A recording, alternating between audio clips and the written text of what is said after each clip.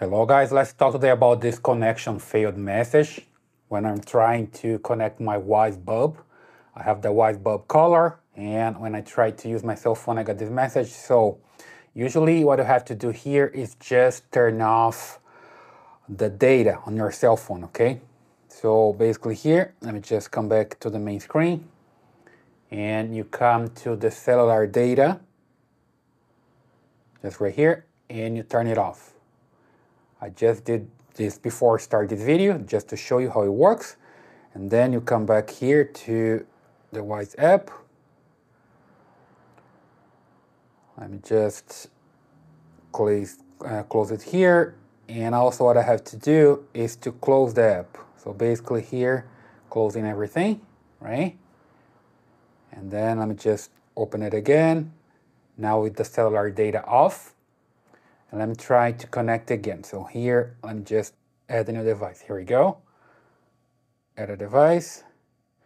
Here, power lighting. Wyze bulb color. And then now I need to turn off and turn on 3 times. Then I can put this on the state that's waiting for the connection. Here we go. Now click here. Next. Select my Wi-Fi. In this case, I need to select the 2.4, not 5. I have 5 gigahertz here. Let me just select the other Wi-Fi, 2.4. That's the one. Back to the Wyze app. Here we go, right? Just make sure that I have the correct password here. I'm looking at it. Yes, I do have the correct password. Now I just click next.